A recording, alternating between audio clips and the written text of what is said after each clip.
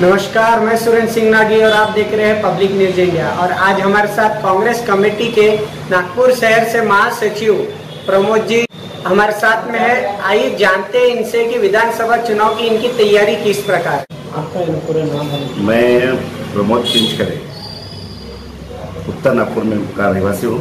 उत्तर नागपुर विधानसभा क्षेत्र से चुनाव लड़ने से मैं इच्छुक हूँ। कांग्रेस पार्टी में झोपड़पट्टी सेल में मैं महासचिव हूँ।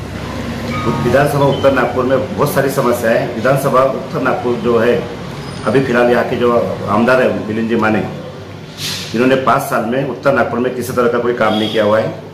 इस काम को देखते हुए मुझे ऐसा लगा कि उत्तर नागपुर, पूरे नागपुर शहर में जैसे भी जितने विभाग है, 6 विभागों में पूर्व, पश्चिम, दक्षिण, ये सारे विभागों के जितने भी मतदार क्षेत्र है, ये मतदार क्षेत्र से बहुत पिछड़ा उत्तर नागपुर ऐसा मैं समझता हूँ।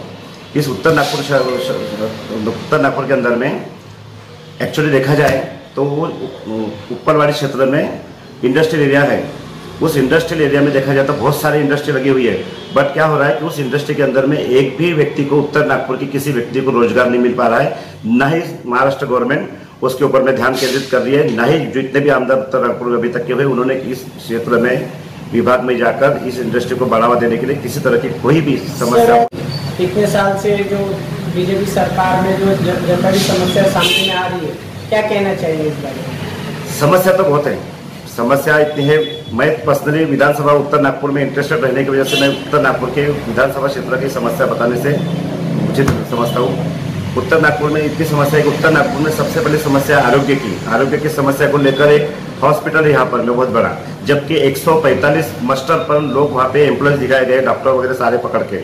उसके बावजूद भी अगर हम वहाँ जाकर देखेंगे तो अभी मात्र 13 लोग वहाँ पर काम करते हुए दिखेंगे और ओपीडी पूरी खाली दिखेंगी। इसकी सीधा समझ में आ जाता है कि ये आरोग्य की समस्या तो हमारे बीच में पड़ी हुई है। उसके बाद में यहाँ पर पानी की समस्या बहुत ज़्यादा हुई है। 1 दिन और 2 दिन और पानी आता है नल के लिए, पानी के लिए लोग यहाँ के उत्तर नागपुर के तरस जाते हैं।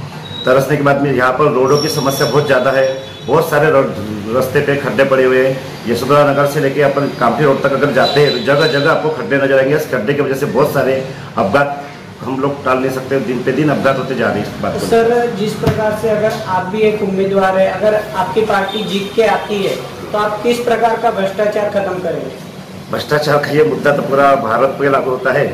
अब सिवा मैं अगर उत्तर नागपुर में मुझे चुनाव उम्मीदवारी मिलती है और यदि मैं चुनकर आता हूँ तो सबसे पहले भ्रष्टाचार का ऐसा मुद्दा है कि वो डिपार्टमेंट से जुड़ा हुआ मुद्दा रहता, प्रशासन से जुड़ा हुआ मुद्दा रहता। उसके ऊपर तो मैं सबसे पहले तो भ्रष्टाचार के मुद्दे को देखते हुए तो काम करना ही करना है मुझे, पर मैं ज़्यादा विकास के ऊपर ज़्यादा भर देना चाहूँगा, डेवलपमेंट के ऊपर ज़्यादा भर देना चाहूँगा, एजुकेशन, सामाजिक समस्याओं का निराकरण के ऊपर ज़्यादा भर देना चाहूँगा।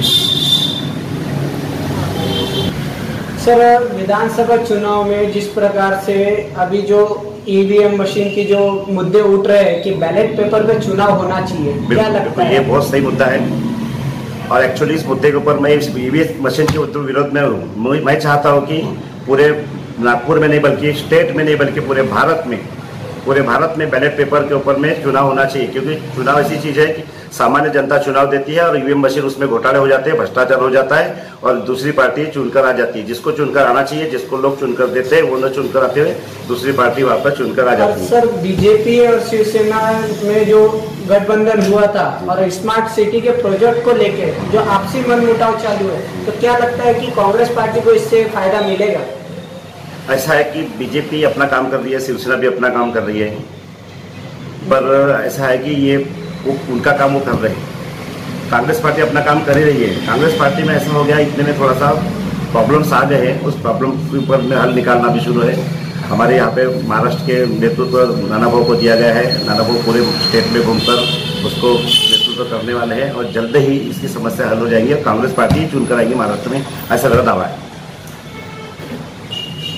तो आपने देखा कि किस प्रकार की विधानसभा की तैयारियां प्रमोद जी की चालू है। और भी खबरें जानने के लिए हमारे साथ जुड़े रहिए, देखते रहिए पब्लिक न्यूज इंडिया।